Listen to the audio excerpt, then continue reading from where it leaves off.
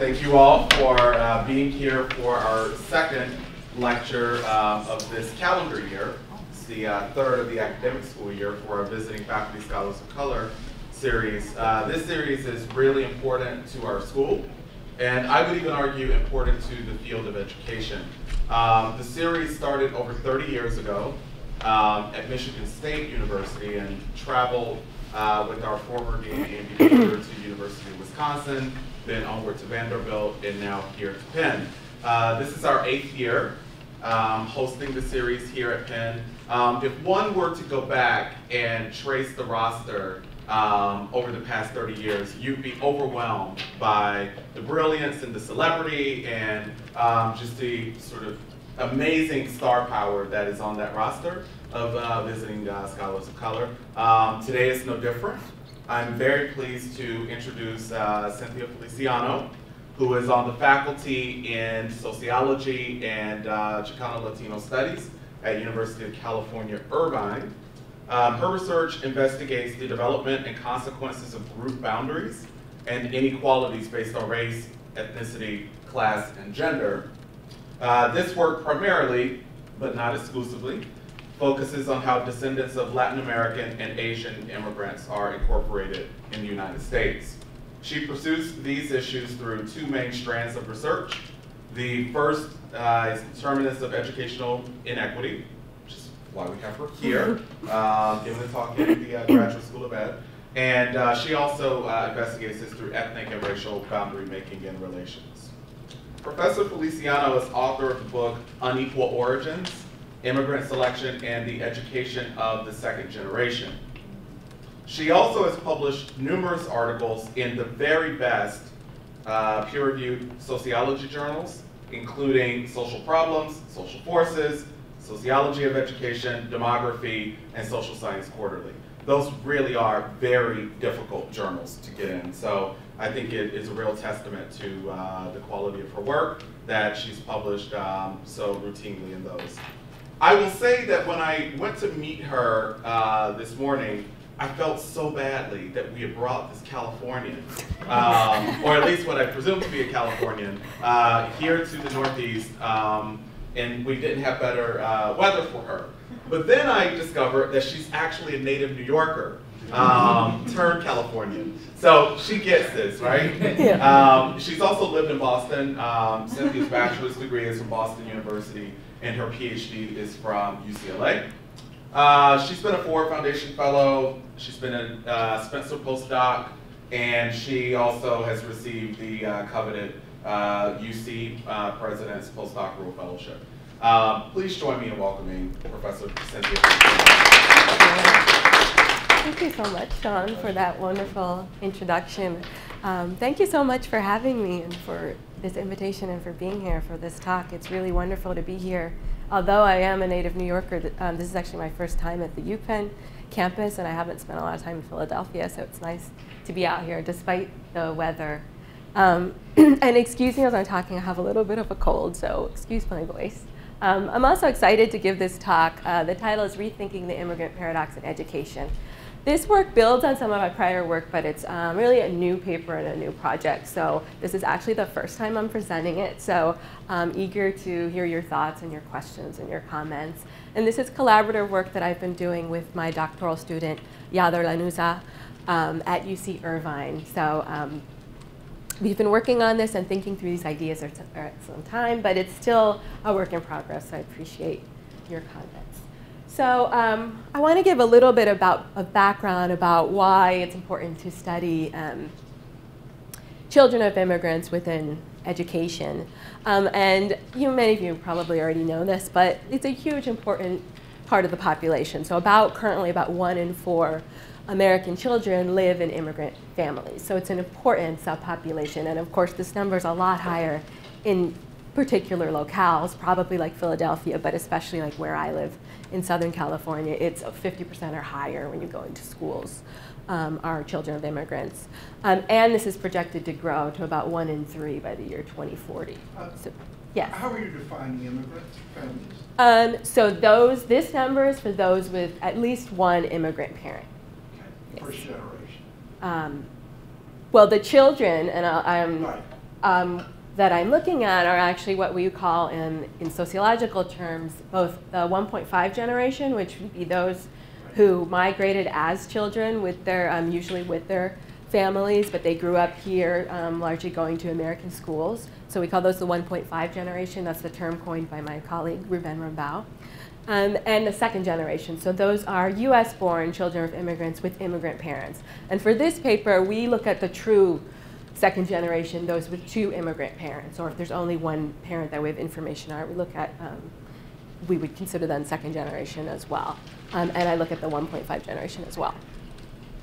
So because this is an important subpopulation, people have been studying immigrant children's adaptation, and there's been debates about this. So the early debates, when people started studying this in the 90s, were concerned about decline, what they called second generation decline. So Herbert Gans referred to this, the possibility that children of immigrants might actually do worse than their parents in the American context. Portes and Zhao's segmented assimilation theory discussed the possibility of multiple different outcomes for different children, different groups of immigrants' children. But the one that got a lot of attention was the idea of downward assimilation. So again, similar to second generation decline, the idea that children of immigrants might do worse than their parents and not succeed. And largely this was thought because in the US society now, you need a college education, right, to succeed in the economy. So things have changed. There was an implicit comparison to descendants of European immigrants who were coming in a very different context where they could get decent, relatively high-paying jobs without that education. So the concern was they don't get an education, they're not going to succeed. Newer work, though, found some results that many people thought were surprising. They found, based on a number of different outcomes, that children of immigrants were actually doing better than children with native-born parents. So this has been referred to alternately as the second generation advantage, also the immigrant advantage, the immigrant paradox or superachievement. And it's been considered paradoxical because the idea was people were surprised by this. Look at these immigrants coming to the United States. They should be disadvantaged, you would think. They're coming speaking different languages. They may have language difficulties in school. Their parents may not be able to communicate with their teachers, the administrators at school. They may not have the cultural knowledge about educational institutions, but yet they're doing better than those with native-born parents. So that's why it was considered a paradox. Why were people interested in this and thought, why is the immigrant paradox important? And I think there may be other reasons, but I think one of the main reasons is that people think if there is really a true immigrant or second generation advantage in education and they're doing better than their native-born peers, it suggests something detrimental about Americanization. Like Americanization is detrimental to achievement. So in a recent edited volume about the immigrant paradox in children and adolescents, Garcia Cole and Caravan Marx ask, is becoming American a developmental risk, right? So this has suggested there might be something really bad about American culture that we need to be concerned about if this true immigrant paradox is there, right? So what has the research said about this immigrant paradox in education or immigrant or second generation advantage? Well, largely the research has shown that the 1.5 and the second generation outperform the third generation in numerous educational outcomes. So people have looked at things like aspirations and expectations, GPA, test scores, and educational attainment, which is what I'm going to be talking about today, right? And which, some might argue is really the important thing for looking at later economic incorporation in US society, right?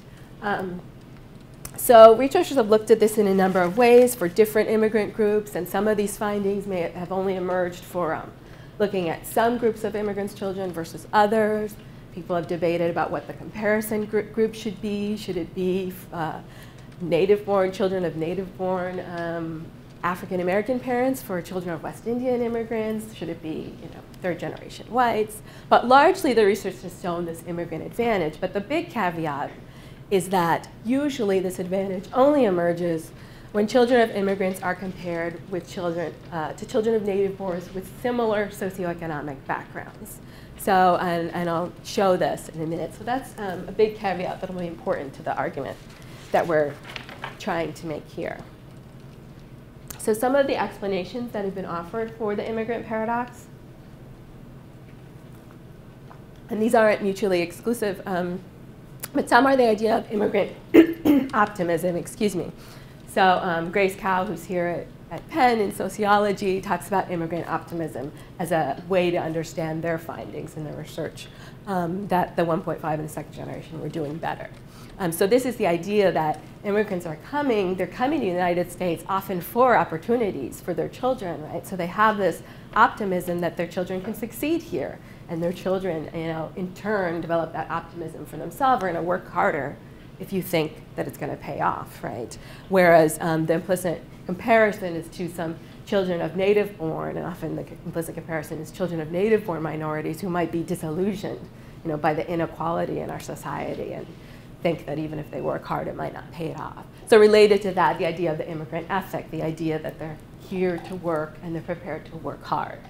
So also related to these, we can think of these as cultural resources, right? So cultural resources in terms of expectations, high expectations that immigrant parents might have for their kids' success, right? Another cultural resource that has been talked about is children's language resources. So being able to speak more than one language has been shown to have benefits for schooling, right? So that might be another cultural resource that they have in addition to parents' high expectations, which the research has shown immigrant parents have.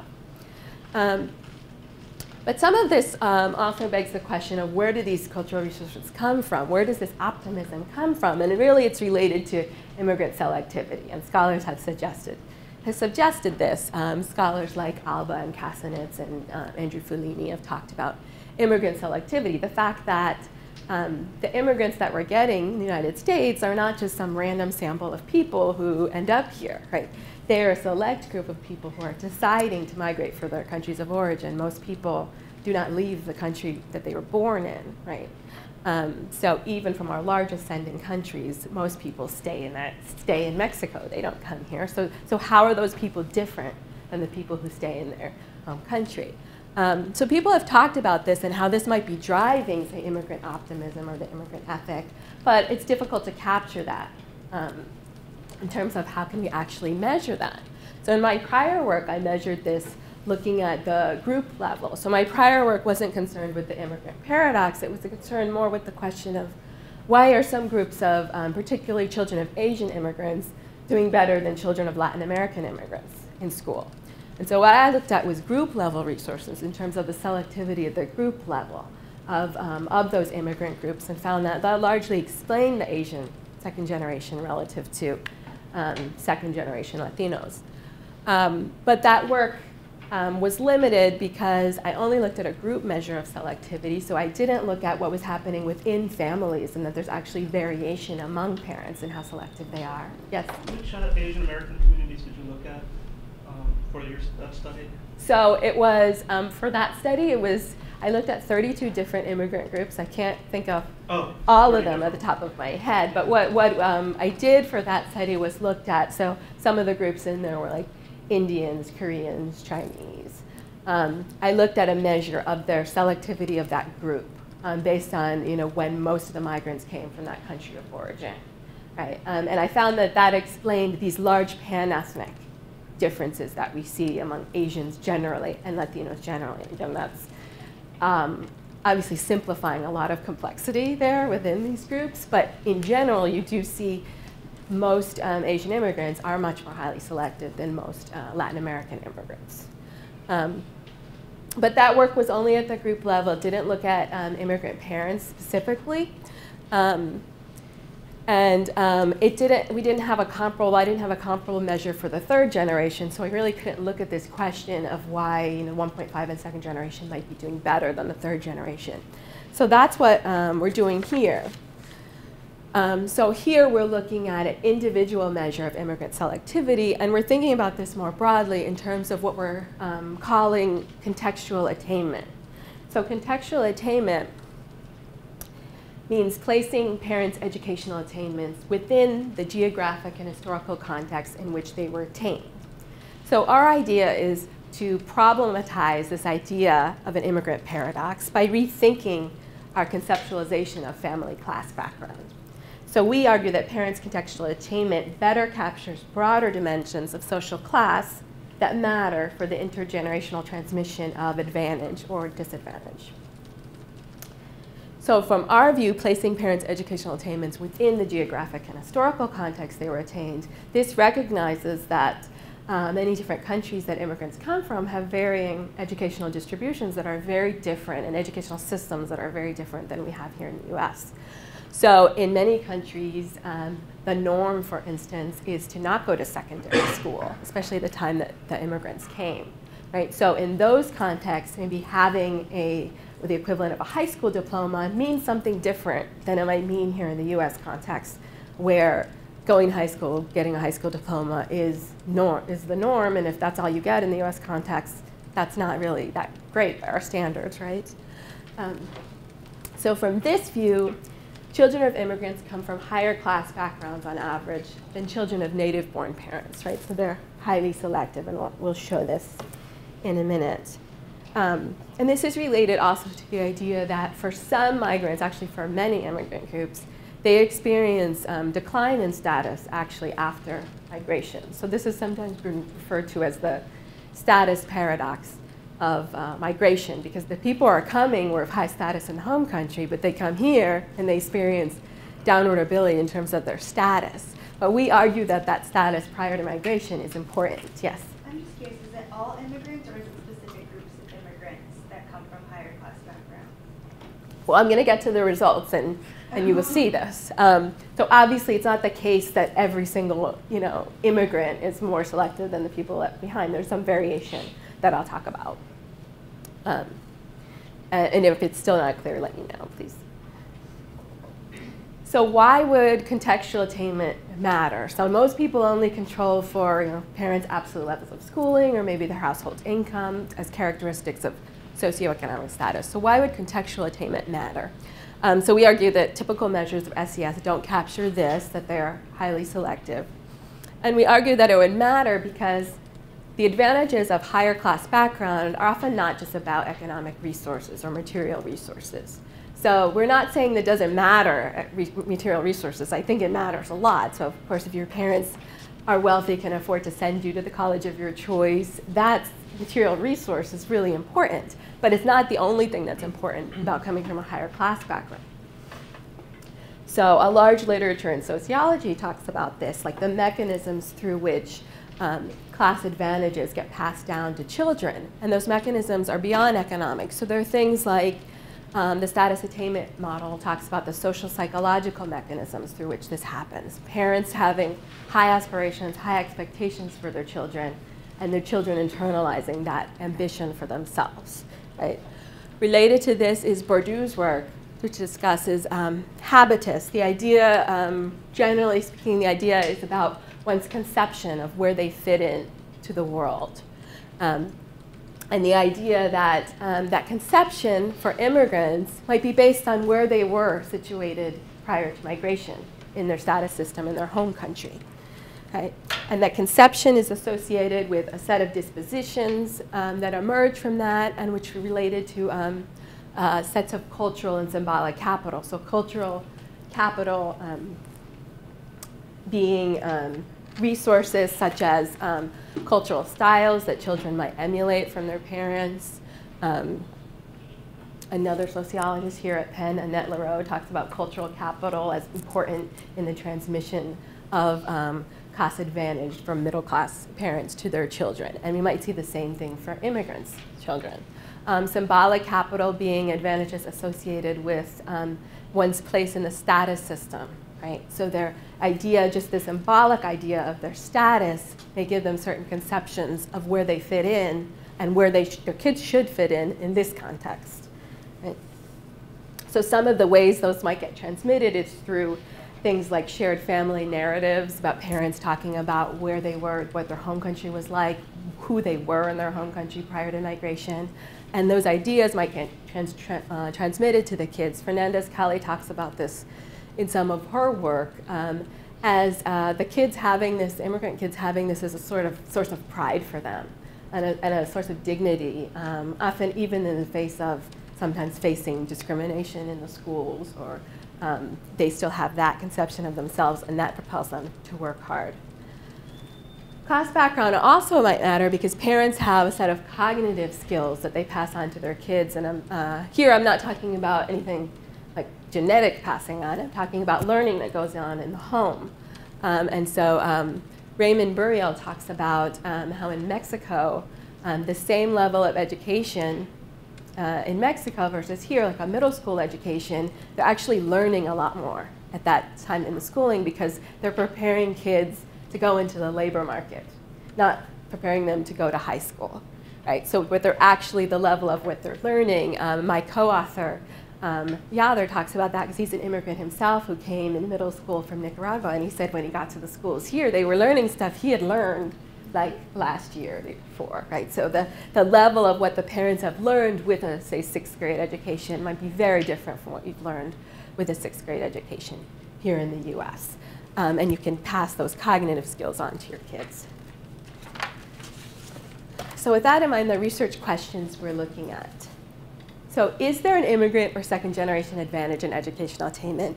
I've already shown you the research shows generally, but I want to show it with our data set as well. And when is it actually evident for what particular groups? Is it evident controlling for SES or not? And does considering contextual attainment help explain the immigrant paradox, help explain this advantage? We also talk about how contextual attainment differs from absolute levels of educational attainment and SES, and how it differs both within and between countries of origin. And finally, we're going to consider whether or how our understanding of intergenerational educational mobility changes when contextual attainment is considered. So does our understanding of intergenerational class reproduction or upward mobility or downward mobility shift when we think of immigrants' parents' starting points in different ways? So the data we use for this paper, the main data source is the National Longitudinal Study of Adolescent to Adult Health, commonly known as AdHealth. This is a good data source for this because it's nationally representative. It's a large sample. It includes information on parents' place of birth, which was key for us and to be able to identify the second generation. The study was done in 4 waves. So the first wave in 1994-95, they were adolescents from 7th to 12th grade. It was a school-based sample. And then the last wave, the most recent wave that's available, there's actually been a follow-up since then, was in 2008, and the respondents were ages 26 to 32. So that's our outcome, which is years of schooling completed, is measured at that time. And our sample size for our study is about a little over 9,000. So AdHealth originally started with over 20,000 adolescents. There's been attrition over time, and there's a set of weights that you have to use to account for that differential attrition. So we include only cases that have valid weights, and we also use multiple imputation to deal with missing data. And combined with this data, we use data from the Barrow-Lee study of educational attainment. So this is a really large data collection effort where they actually just put together data on the educational distributions across a number of different countries for different, by gender and for different age cohorts and different time periods. So they've actually compiled in one place all this data from different censuses and surveys from a number of different immigrant sending countries that we draw on to create our measure.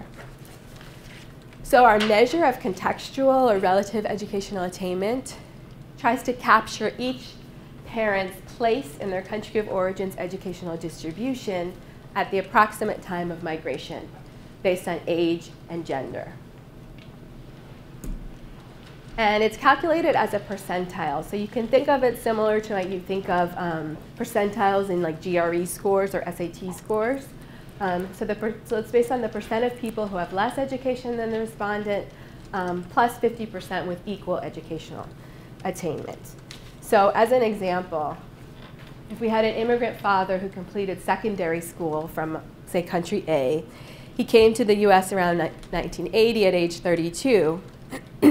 This is the distribution in their country of origin. So in that country, 15% of the population had no schooling, 25% had some primary schooling, 30% completed primary, 15% had some secondary schooling, and only 10% had completed secondary schooling in that country. So we take half of that 10% and add all these, and he's actually at the about the 85th percentile for educational attainment in his origin country. So, and we use this measure based on, because we're connecting it to the children, based on the parent with the highest relative educational attainment. I keep getting stuck on there. So just to show country variations, to kind of illustrate this idea of contextual attainment and the importance of contextualizing education. So these are the cumulative educational distributions in 3 countries. This is just for women in 1980 in this age range. But you see, I just want to focus on people who have some secondary schooling, so they haven't even completed the equivalent of high school here in the US. You can see that for women who are here in the US context, they were about the 10th percentile, right? So that's not very highly educated by US standards. 90% of the population is more educated than them. But if you were in the Philippines, for these women, they're pretty highly educated. They're at the 68th percentile. And if you're in Mexico, you're even more highly educated with that level of schooling. You're at the 90th percentile. So you can see these vast country differences. There's also variation, though, within origin countries. So this is what I hope will address your question that you had. So here, these are for the immigrant parents in our sample. So I just selected 3 samples. So these are East Asian immigrant parents. And you can see for them that this is a very, very highly selected immigrant group, right? That most of them are over here. So this is the 50th percentile. So we can think of it, the people who are to the right are positively selected with respect to education. People to the left are negatively selected. They're less educated than people. And there's a few people down here, but mostly it's a story of high positive selection. But you can see there's also some variation among the parents in our sample. For the Cuban immigrants, it's also a story of very high positive selectivity, but even more variation. So there's immigrant parents who aren't all coming from the top end of the distribution. There's variation. Some are even negatively selected.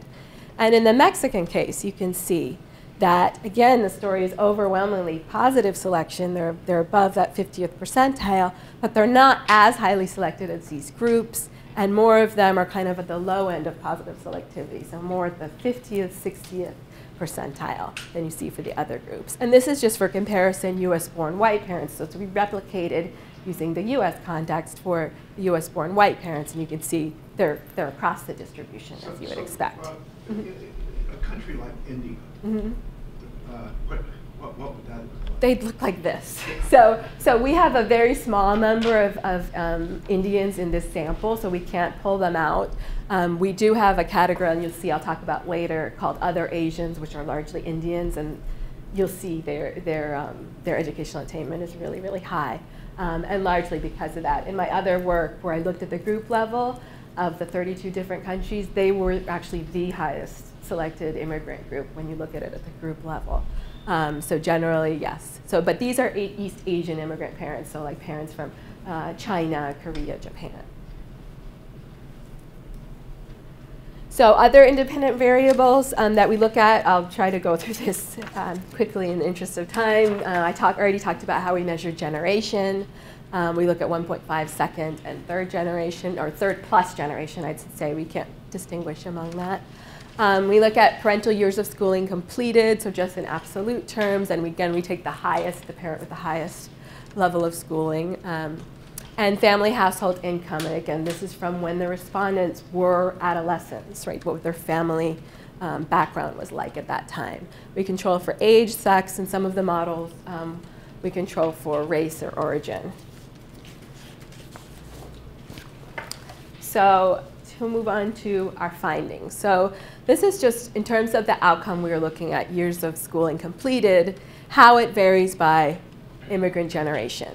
And so what you see is quite, I think, kind of underwhelming, right? There's not much that going on here. The 1.5 generation look like they have slightly more years of schooling than the third generation, but these differences are actually not significant differences. So overall, there's no immigrant paradox in educational attainment if you just look at it descriptively.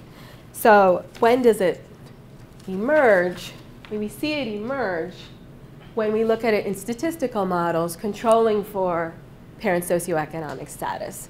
So this model controls for demographics, so it controls for age, sex, race, and parents' incomes when they were adolescents, and parents' absolute years of schooling completed.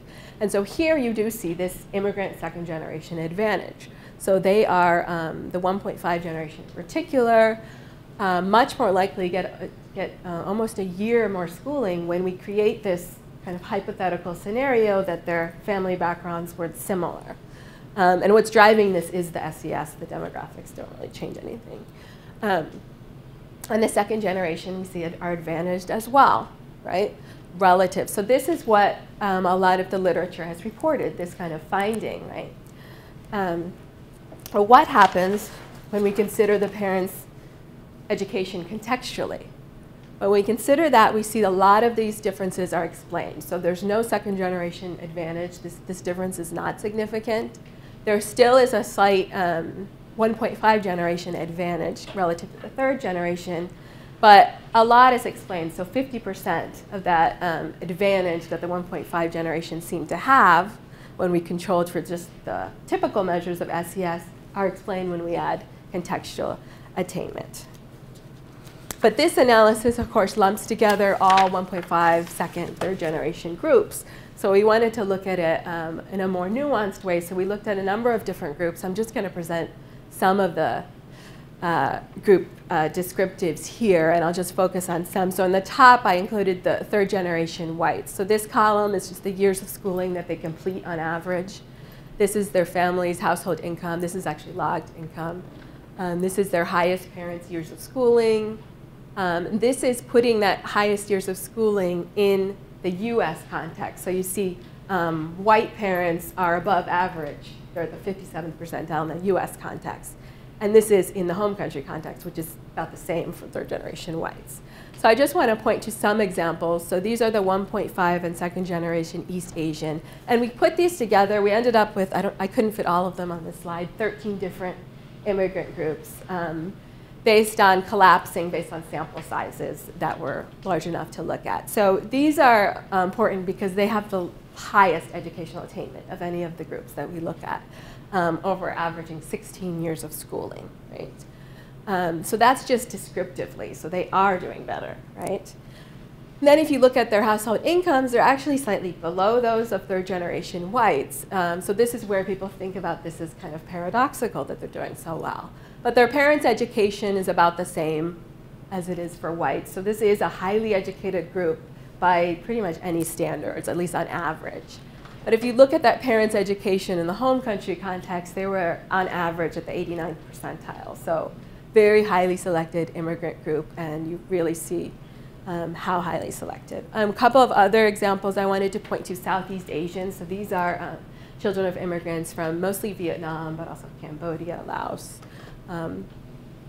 And they've been pointed to in the literature because they're doing pretty well. They're about averaging the same as third generation whites, despite coming from really low socioeconomic backgrounds. So their household incomes were very low. Their parents' level of schooling, averaging 11 years, is only about the 39th percentile in the US context, very low. But they're a very highly selected immigrant group. And even Mexicans who are doing, this is the second generation, who are not doing well overall relative to third generation whites, and they come from low SES, so you might predict that based on that. But they are pretty highly selected still. Their parents were on average at the 75th percentile. So what we did was ran regression models for years of schooling completed, comparing across models. So this first model just accounts for the demographics, sex, and age. And what we see here, I highlight in yellow that there are 4 of these 13 groups that actually do show an immigrant or second generation advantage just descriptively. East Asians, other Asians, 1.5 generation Filipinos, and 1.5 generation Cubans. So these are all doing better relative to third generation whites. And these 2 groups, so most of them you don't see a difference actually at all descriptively. These 2 groups, 1.5 and second generation Central and South Americans, And other Latinos are actually doing worse than third generation whites. But what happens when you control for parental years of schooling and household incomes, you see, this is where you really see that immigrant paradox and that immigrant and second generation advantage emerge.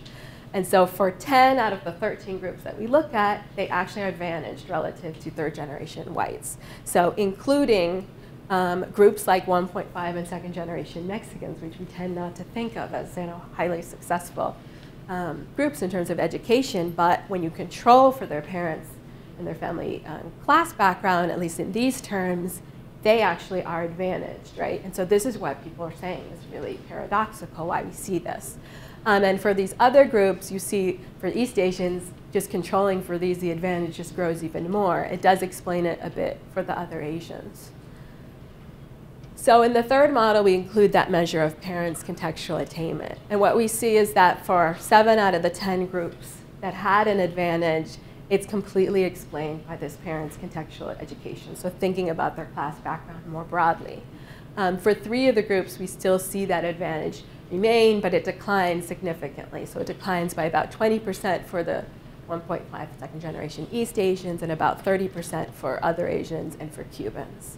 But the story is largely that a lot of this advantage and this so-called paradox is explained when you include a measure of contextual attainment that captures class background more broadly than most scholars have been doing.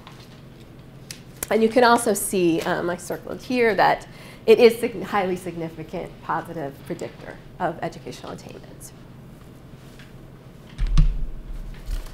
So with that in mind, I want to return to the descriptive findings after suggesting that there really is no immigrant paradox once we include this more nuanced measure of class background, to the question of intergenerational educational mobility, meaning going from where parents' class background is to the kids' background in terms of educational attainments.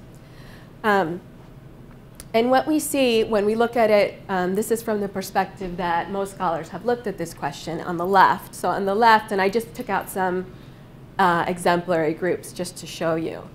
So these are third generation whites. So these are the parents and where they were situated in the US context. So this is 50th percentile is the median, so they're above that. And their kids remain above that. It's pretty much a story of class reproduction, the kids reproducing the same position that their parents were in. Now keep in mind, in absolute terms, the kids are actually more educated because our society has become more educated generationally, right? But if you put their parents in relative terms and their kids in relative terms, they're about reproducing it. The same with blacks, third generation blacks. They're reproducing their parents' position of our educational hierarchy pretty much on average. But in this case, it's below the median, right? Now for immigrant groups, what you see is different. You see what looks like incredible upward mobility, right? Their parents, these are 1.5 and second generation East Asian immigrant parents.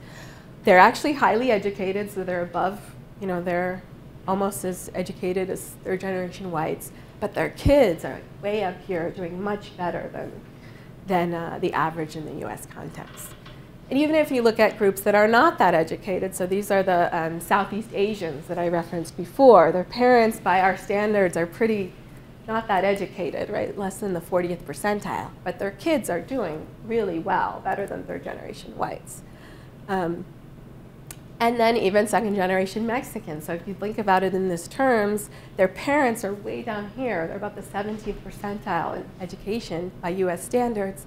But the kids are over here. So yeah, they're about the 42nd percentile, so they're not doing that well in terms of educational attainment in the US. But many people have said, well, look at how far they came, right? So some people have even referred to the Mexican immigrant groups as the most successful immigrant group because when you look at it this way, it looks like incredible educational mobility. They just started from so low. But these measures for the immigrant groups don't contextualize the education from the country that was actually attained in. So when you look at it from that perspective and contextualize the parents' education, it looks quite different. It doesn't look any different for the native-born groups. But it looks a little different for the immigrant groups. So these are the East Asians. So what you see is more like a class reproduction story, more like the immigrant kids may be regressing a little bit to the mean, but doing very well, but maybe not being so surprising that they're doing well. Look at how highly selected their parents were. If you look at the Southeast Asians, again, their parents were highly selected, even though they have, low socioeconomic status in the U.S. context. Their pre-migration was higher, and their kids, it looks like almost downward mobility, except I would keep in mind they're still above the 50th percentile, so they're doing pretty well. And then the Mexican case, from this perspective, it's hard to argue that they're the most successful immigrant group, right? Because their parents were actually pretty highly educated in their home country, and the kids are not doing very well by our standards, right? So that might be a cause for concern. So it's a different way to think about educational mobility from parents to children when we think about it and contextualize where that education was attained. So to summarize some of the key findings, is there an immigrant paradox in education? Well, a few groups of immigrants' children do better than the third-generation whites overall, but mostly the paradox emerges with controls for typical measures of socioeconomic status. Parents' contextual attainment helps explain the immigrant advantage that emerges with controls for typical measures of SES. And we also show that contextual attainment differs from absolute educational attainment, and it varies both between and within countries of origin. Finally, we show that our understanding of intergenerational educational mobility shifts depending upon how and whether a parent's educational attainments are contextualized, especially for immigrants and their children. And I should say even contextualizing education at all for anyone reveals this. So many people talk about, well, their parents didn't graduate high school, but they graduated high school. But even looking at that intergenerationally, we have our educational system has changed over time, right? And we see this in regards to, for example, Obama's proposal to offer 2 years of college schooling to everyone. That's a recognition that the meaning of a high school diploma is not the same as it was 50 years ago, right, in the US context. So what are the implications? So I didn't talk about these arguments, but the findings can, I think, challenge some essentialist cultural explanations for some immigrant group success. So essentialist cultural explanations, I'm talking about things like Amy Chua's work that many of you may have heard of, getting a lot of media attention. The idea that these groups have these cultural traits, and that's why explaining why they're doing so well. And we're showing, well, if you look at class background, that actually explains it, so you don't need to, talk about these essentialist cultural traits. It's not saying that there aren't some mechanisms through which culture works here, but ultimately it's a structural position in the home country that can explain these great success stories. Right? Contextual attainment helps capture non-economic benefits of family class background. And so we would argue, particularly for immigrant groups, it captures these non-economic benefits better than typical measures of SES do. And again, the non-economic benefits being things like cultural and symbolic capital, habitus, aspirations, expectations, and all those mechanisms through which class background of parents matters for their children's attainment. And so we suggest thinking about this not only in terms of immigrant groups, but thinking about a broader view of educational attainment in general and the importance of placing educational attainment in context. So we can think of questions for future research that might look at contextual attainment, for example, even in the United States, and think about questions such as, does contextual attainment maybe better explain labor market outcomes if we're thinking about historical changes and the connection between education and labor market outcomes, for example. So while contextual attainment matters, especially for immigrants who come from countries with vastly different educational systems and opportunities, contextual attainment might also aid in understanding inequality in more general terms in the US, and particularly the intergenerational transfer of advantage or disadvantage from parents to their children. And I will stop there and take questions. Thank you.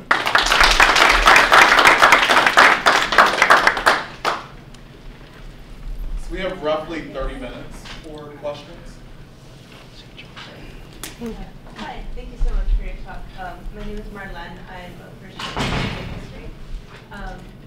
So I have a couple of questions. First, a quick question about what you mean, or educational attainment. So, are you including like technical institutes as a level of education? So, like, you know, for mechanical work or any kind of vocational technical work like that. And if you are, would that be counted, like 2 years of that be the same as like an associate's degree at a community college? Yeah. And second, I'm wondering if you're at all making a distinction between this advantage, this immigrant advantage, and people using that advantage.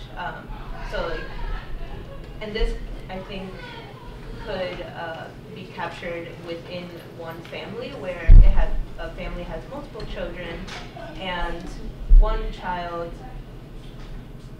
attains a much higher level of education than another child, and how is that explained when the parents are the same?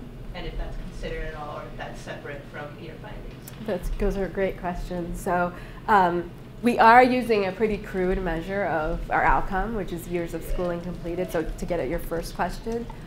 So we did consider like those, and I have to go back and see exactly how it's coded, so I don't remember exactly off the top of my head, but my recollection is that something like those vocational, that extra training, they would be somewhere about 13 years of schooling, whereas an associate's degree, we counted as like 14 years of schooling. So, but again, it doesn't, our goal here was to look at broad patterns, so we're looking at, you know, kind of the broadest measure of educational attainment that doesn't necessarily go into all those fine-tuned distinctions, which are important, but it's not the focus of this study. So the second question you had about was I think, if I could paraphrase, about variation within families, right, in educational outcomes, which is a really great question and something we don't look at here. Interesting, because that's actually the focus of my collaborator, Yad Hanusa's dissertation, so he's interested in that kind of variation. So that's beyond the scope of this study, because we're interested in it's masking that some of the like heterogeneity that's being masked by just looking at parents and, you know, and their relationship to kids, right, in this kind of quantitative way.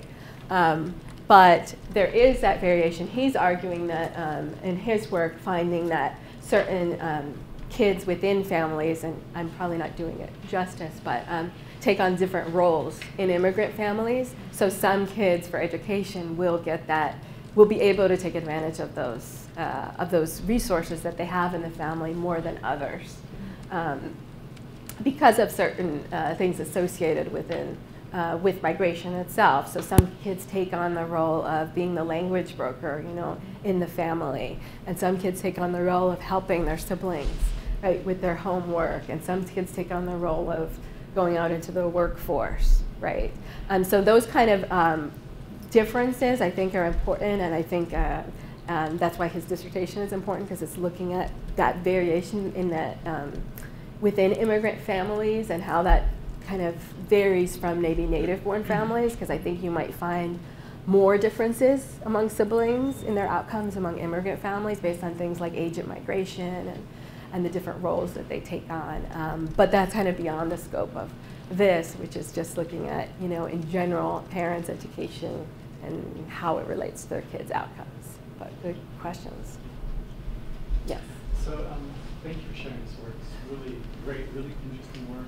I really appreciate the challenge to essentialist narratives. It's really good stuff. I just have a question that's kind of pushing you a little bit beyond your data, not a little bit, but very much so beyond your data. And it's a question of wealth.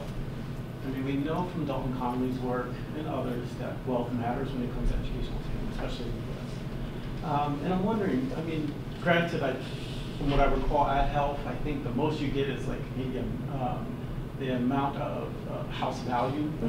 That's about as much as you get as a measure of wealth in Health. There may be more that I'm forgetting, but I'm wondering though, I mean, do you think that might actually matter here? To what extent might it matter? To what extent might it shift the narrative or it reinforce the narrative even more? That's a good question, and something, I mean, it's something we can look at. Again, I'm not sure what the ad health, how far we can go with that.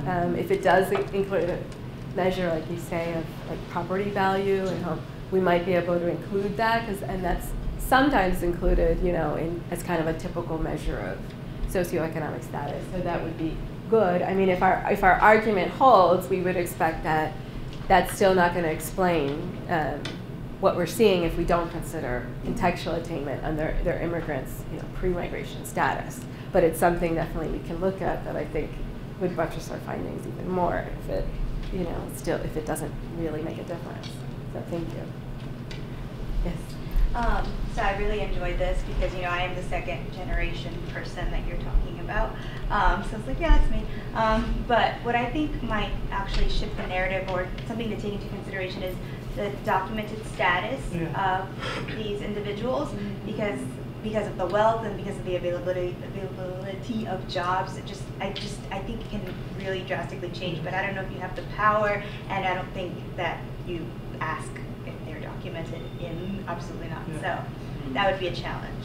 Yeah, and I don't know if you're referring to legal status, obviously is incredibly Yes, important, and I don't know if you're referring to the parents or the kids' legal status. Both. Both are really important, right? And we don't have data on that, unfortunately. But yeah, for the parents, that's going to be a huge barrier, and part of that will be captured by, you know, measures like household income, because the jobs they can get are going to be lower paying jobs for the parents. But for the kids, like since we include the 1.5 generation, this is hugely important because you'd imagine that, you know, if you don't have papers and you can't get financial aid to go to college, you're unlikely to go if you're from a low-income family, which the undocumented generally are. So that's very important, and that's part of, I think, why some of these findings have been considered really paradoxical, because it's even for the 1.5 generation, even for the 1.5 generation Mexicans, in our case, where you see them doing better in terms of educational attainment than third generation whites once you control for family background. And we don't have a control for legal status. I'm sure if we did, we would see, you know, differences there based on whether they're, you know, have legal status or not. But that's why this is considered even, you know, more of a paradox when you consider for the 1.5 generation that some of them don't even have papers. And it's hard, but generally, I mean, the research has shown, as you might expect, that those who don't have papers do have lower educational attainment. Of course, there's huge barriers to overcome. What is surprising is the number who persist and do well and go on to college despite, you know, that huge barrier. But it's something, unfortunately, that we just can't look at with this data.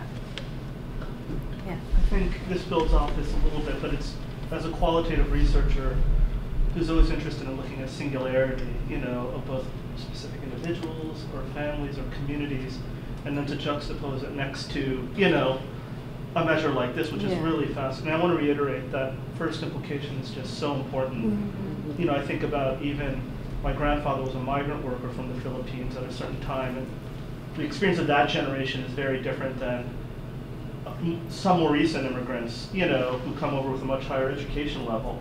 But even when you just said, like, you know, it's even beyond, like, having papers or not. Like, we work with one community here who are essentially stateless, you know, people, right? So that they left their home country because of sectarian violence, right?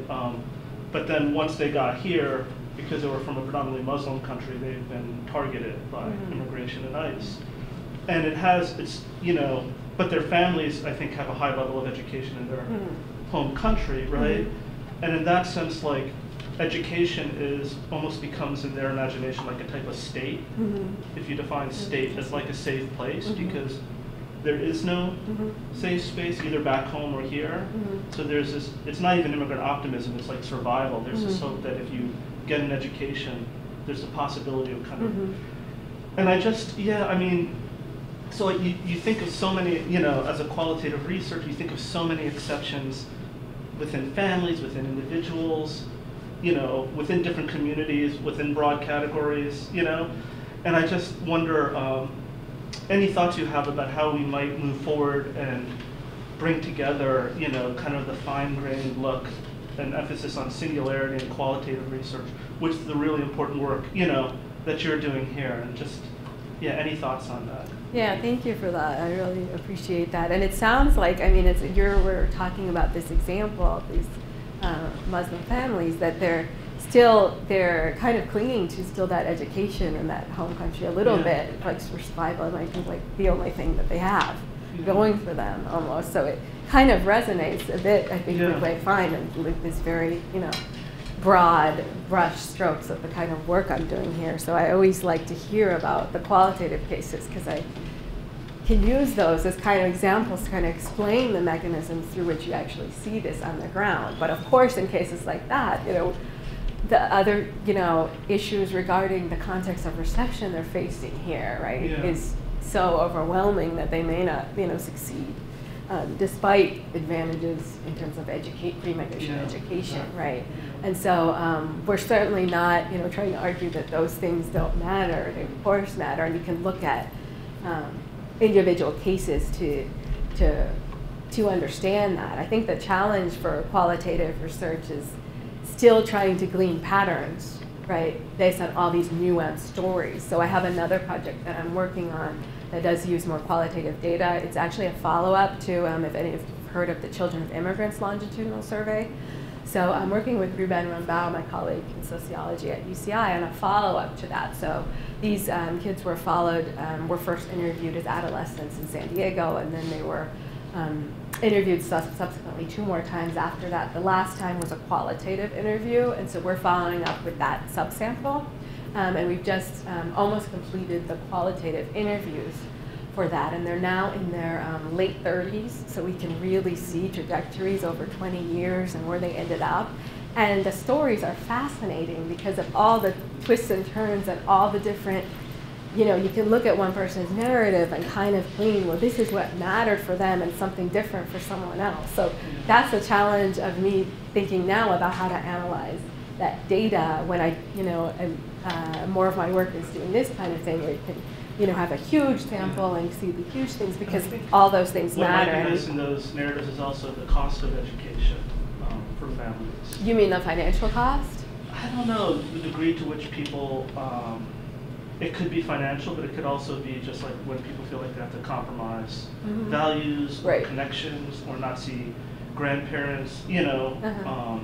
I mean, there could be all sorts of costs also that come with that on a certain and success. all the complex decision making that goes into whether someone goes on to college. I mean, and most of the stories are not, with the reason we really want to do this follow-up, because the last follow-up they were in their mid-20s, and over half of them were still in school in some form or another. So we wanted to see what really happened to them, and what you see is that they could have gone in any different direction. Someone that interviewed and we thought, they're at a 4-year college, they're going to graduate, and then something happened with their family, for instance, and they left, you know, because their mother passed away and they had to pay for the funeral, and then they just didn't, you know, have it in them to go back, and they never ended up getting a degree. And so it kind of shows the complexity in all these stories in people's lives and all the things, you know, that matter. So the struggle is, how do you make sense of it, you know, in a larger way, and I'm struggling with that now with this other study.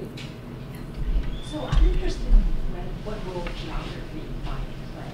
I think in Raj Chen's work, where he showed that, so he's an economist at Harvard, he looks at residential segregation as predicting social mobility. And he has a series of fascinating maps that compare communities of similar demographics and size, and then looks at the degree of residential segregation in those cities and how it predicts a lot of the same outcomes we're looking at.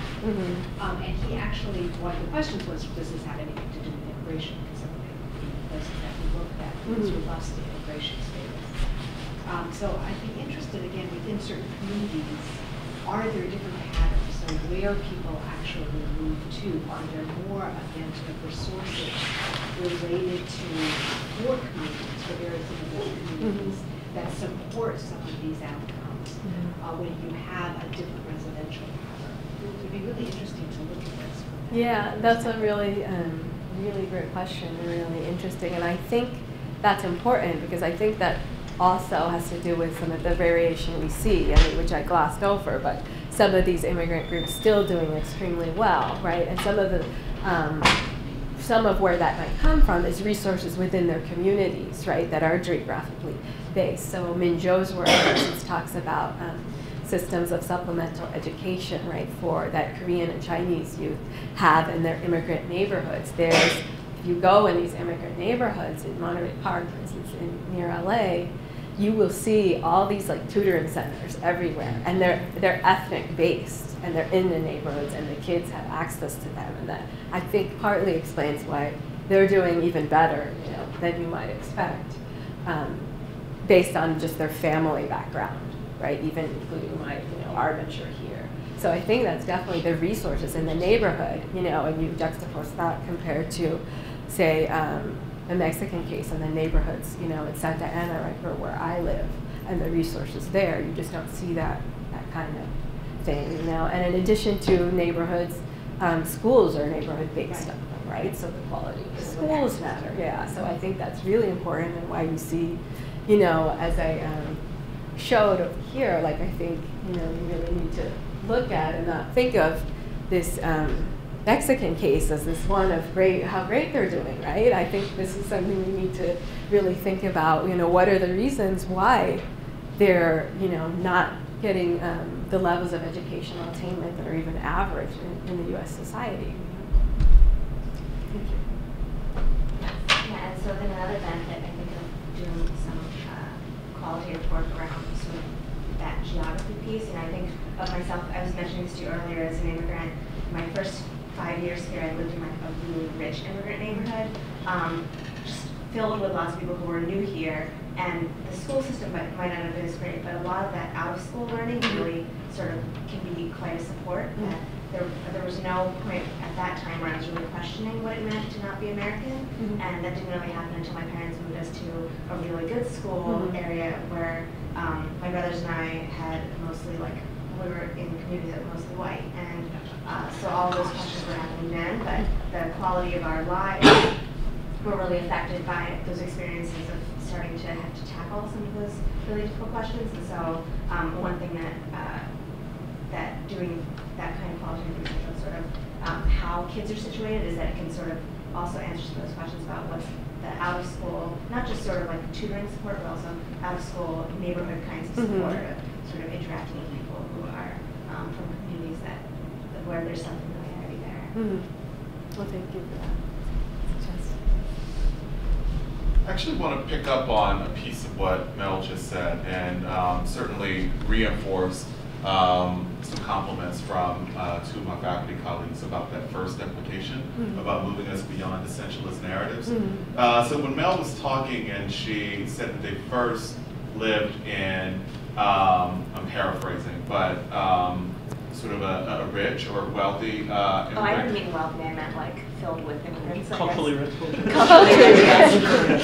Not really wealthy, but even that, I think fits very well with this question, right, about narratives concerning immigrants and children of immigrants, right? So it's a question about the utility of these amazing findings that you have. I'm so inspired by them, and I really appreciate the nuance and the complexity that you brought to this. So how might we use what you found here to move us beyond sort of one-sided narratives of Asian and Latino immigrant families? Thank you for that. So it's nice to hear, because this is a work in progress, what's resonating with the audience, and then this idea that it's challenging these essentialist cultural explanations, because as a scholar, I just think, well, who believes that anyway? But then you see what gets play in terms of what books are written and what in the media, and it's people really like to hear about these essentialist cultural narratives, right? And so the challenge, I think, for me is to change that conversation a little bit, and I hope that this can contribute to that when we actually get it out there. But it's really hard to do because I mean, I haven't presented this paper, but other work that I've done that also I think does that, challenges that, you sometimes get pushback from people who have those ideas so ingrained. This idea that my parents came with nothing. We had nothing. We had no advantages. And look how well we did, and why can't they do it? You know, they were born here and raised here, and you know, that people really cling to that. And so I don't know that I have a great answer for you. Can I push a little bit, yeah. right? So you will submit this paper to one of those top sociology journals and it will get accepted for sure. Yeah. What can you do though beyond the paper? Beyond publishing the paper? I think the media attention, but I don't know, that's something where I don't know how you get the media attention, because again, there's this certain things get media attention because they make arguments that people really want to believe. So I wish I had an answer, except that's my answer, is that you try to get it out there. So you try to get it out there, you disseminate it to your communications people, and they send it to, you know, and hopefully it will, you know, pick up some traction in that way to create this kind of counter narrative. My push here was certainly a real compliment to the work, because I just think if we could hear much more about this, it would just be so helpful. And if we could push people to be more thoughtful and to be more appreciative of context, I think that would be really useful. I just, so any suggestions on that, let me know. I just want to add to what Sean's saying. I mean, who believes this stuff? But you know, when I'm sitting on admissions committees to let in doctoral students, and there's the presumption that, you know, we don't need to diversify Asian American, you know, and you know, I mean, to have a much more contextual look. For example, like, do we have students from Philadelphia of Cambodian background, you know, in our institution, or you know, and I mean, just the way we sometimes homogenize experience across all groups. We need at every level, if we're genuinely concerned with equity, exactly what you're arguing for, this more kind of contextualized look at human beings, you know. And I think the findings, I mean, this general idea can be applied to things like, how do we look at an applicant, for instance, who comes from Inglewood High School that offers, you know, 2 AP courses, and they take them all, and they have like a 4.0 versus, you know, the applicant from Uni High, or just a high school by where I live, where there's like 25, you know, or something AP courses, and they, you know, they're just, well, how do you put that in context, even what they're doing in high school, in the context in which, you know, it matters, you know. And so some people don't, you know, look at it very differently, but I would look at, you know, the students who's doing the best that they can in the context that they are in as really impressive, and not everyone looks at it that way. So the challenge is to try to push that. So it's not just in, you know, the media, it's like every day. Yeah, I totally agree. Not only that, back to Dr. Harper's pushback, I just wondered also what kind of work you've done with school districts around your area. I mean, coming from the Philadelphia School District, knowing this, that graphic that you had there is pretty graphic, you know, with the colors and everything, just on the ground level staff of your frontline people who are right at the office doing admissions, secretaries who are a huge component of a school district like Philadelphia. I'm thinking about the relationship that Dr. Grossman was saying yesterday about that we'd like to make more with Penn and the school district.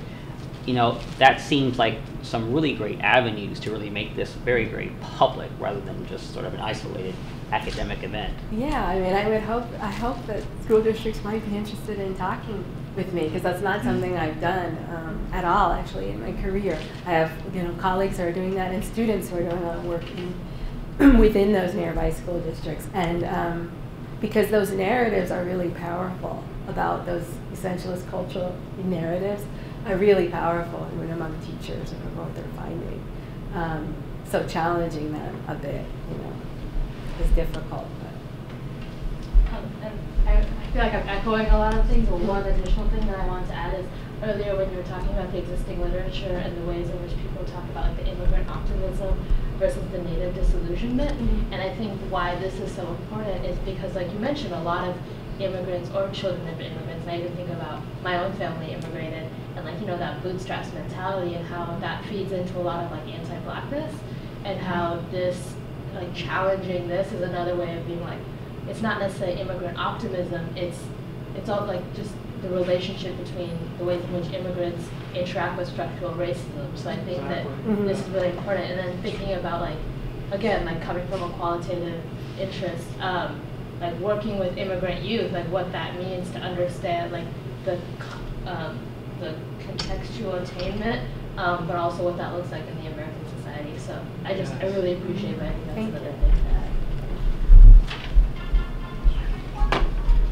Okay.